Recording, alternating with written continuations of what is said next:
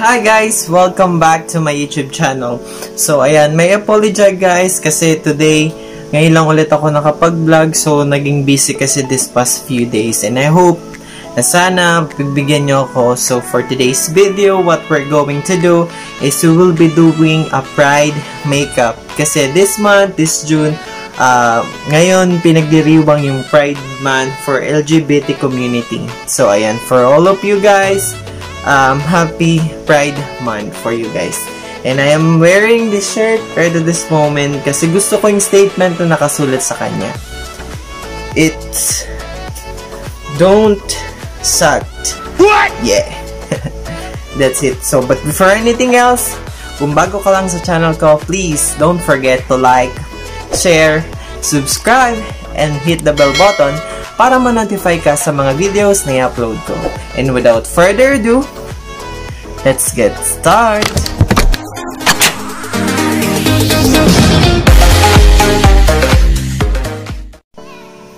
Heyo guys, so ayan. So una nating ilalagay sa primer para mas maganda or mas madaling mag-set yung makeup na ilalagay natin. And para mag-close din yung mga open pores natin. Para mas ma-absorb ng mukha natin yung mga makeup na ilalagay natin.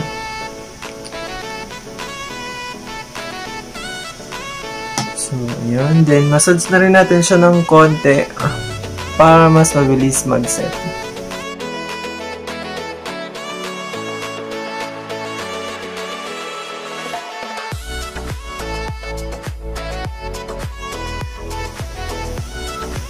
So, ayan. Once we're done na maglagay ng primer, we will move on to foundation. As always, I said na sa foundation, kahit anong shade, basta alam nyo na sapat or sakto siya sa kulay nyo. And for my foundation, I am using this MAC foundation in a shade C2.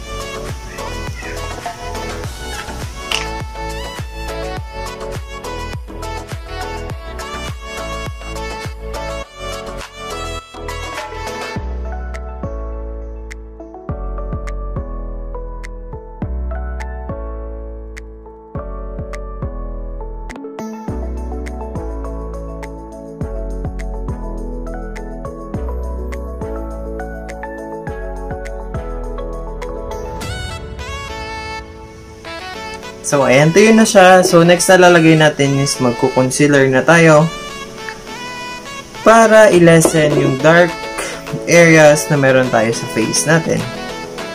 Especially our under eye. Right. Lalo na kung madalas kang napupuyat.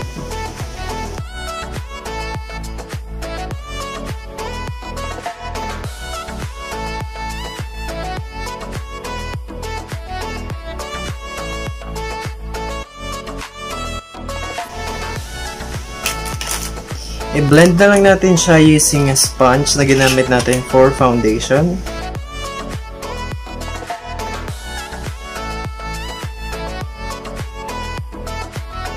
So, ayan. Tapos na tayo mag-concealer. So, next na gagawin natin is magkikilay na tayo.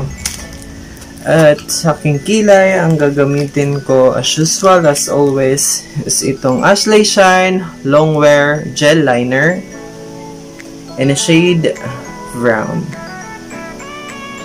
Isa na rin siya sa naging paborito kasi mas mabilis kong nasa-set or na ilalagay yung kilay ko using gel liner. Before kasi ang gamit ko lang is powder or yung eyeshadow mismo.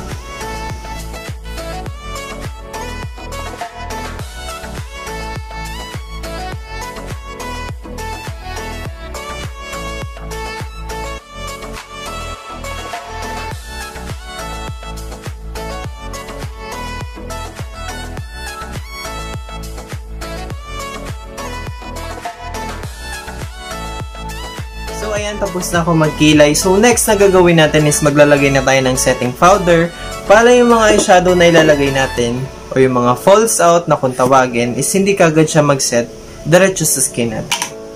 So, ito parang ang tendency niya magiging cover siya para hindi kagad kumapit yung mga eyeshadow na ilalagay natin later sa skin natin. And for my setting powder or loose powder, ang gagamitin ko is itong Ben Nye loose powder. At gagamitin ko rin tong blender para mas mabilis. Oh my god! DJ, pinatay mo!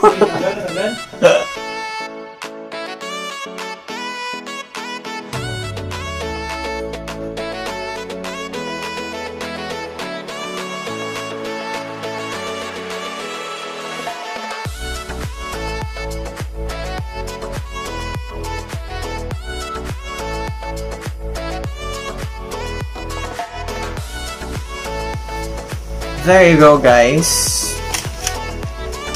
So, ayan. Pwede na rin tayo mag-contour para habang nag-eyeshadow tayo is nagsiset na rin siya. For my contour, ang gagamitin ko is itong Kylie. At ang shade na gagamitin ko is itong brown na to. So, ayan. Lag ko siyang nagagamit kaya kukunti na lang siya. As you can see now. Don't forget the top.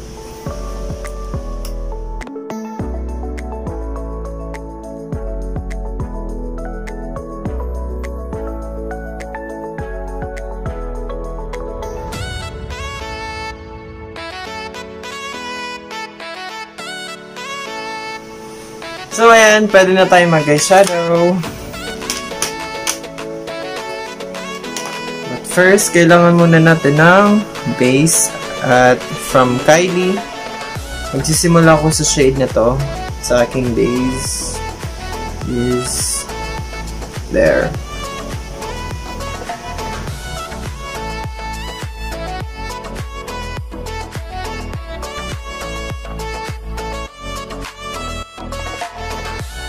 So next natin is mag-eyeshadow na tayo.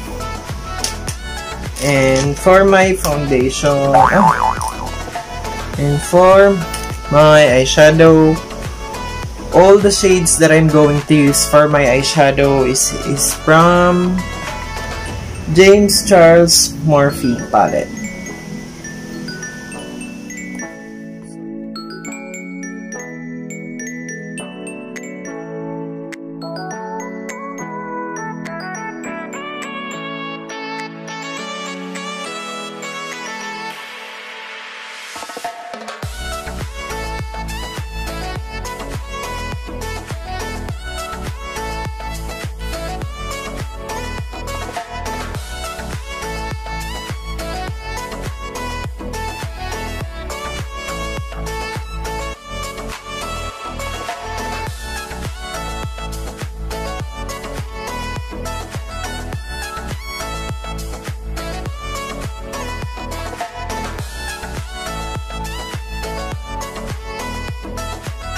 So, ayan. Syempre, hindi pwedeng mawala ng ating lower lashes para mag-equal yung shade ng eyeshadow natin sa ating eye.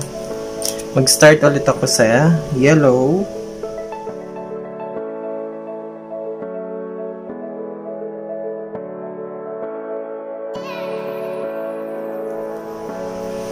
So, ayan. Tapos na tayo maglagay ng black eyeshadow. So, next na lalagay natin is maglalagay na tayo ng glittered eyeliner sa aking eyelid para magkameron siya ng some effect.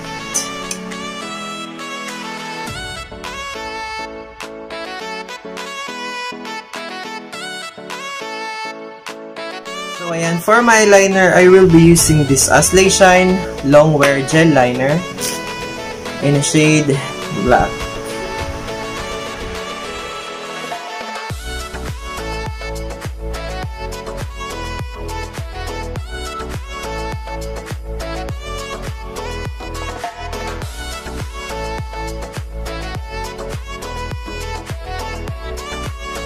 So, ayan, pwede na tayo mag-falsies.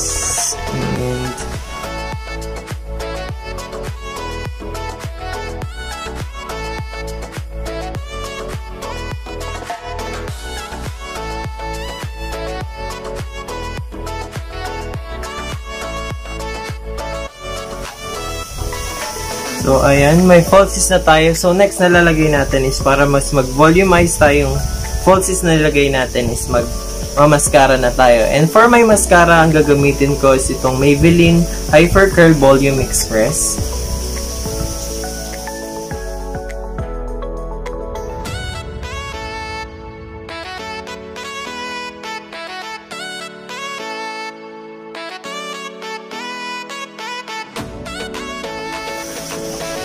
So, ayan, i-dust up na muna natin yung setting powder na nilagay natin para makapag-blush on and highlighter na tayo.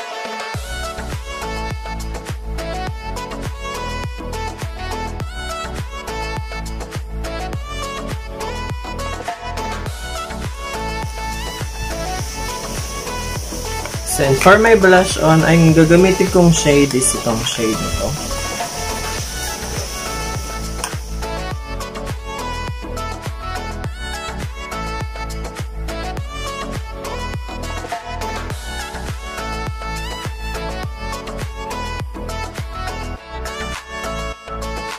Next natin is mag-highlighter na tayo para i-highlight natin yung magagandang part ng mukha natin.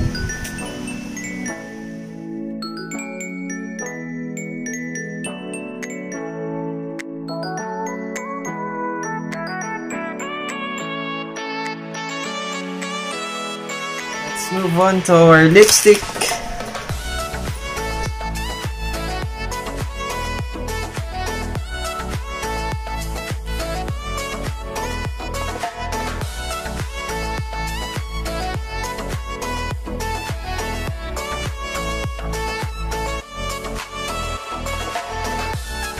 So, ayan, tapos na tayo mag-eyeshadow and maglagay ng ibang eyeshadow sa part ng mukha natin. So, next na lalagay natin is a setting spray.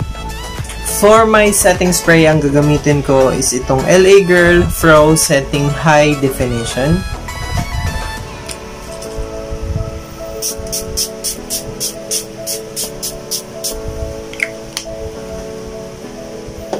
Then, papatuyin ko lang siya at ayusin ko yung buhok ko. Bibigyan ko kayo ng update later. See you guys!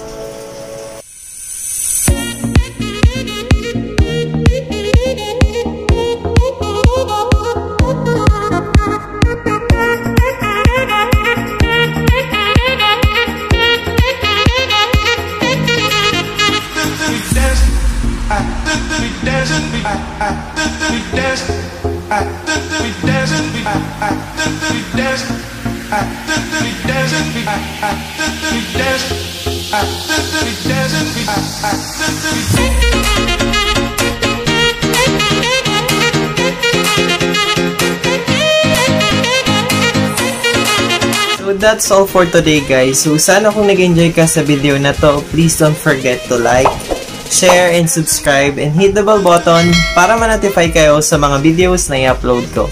And I'm hoping na sana makita ko pa kayo sa next video ko. Bye-bye!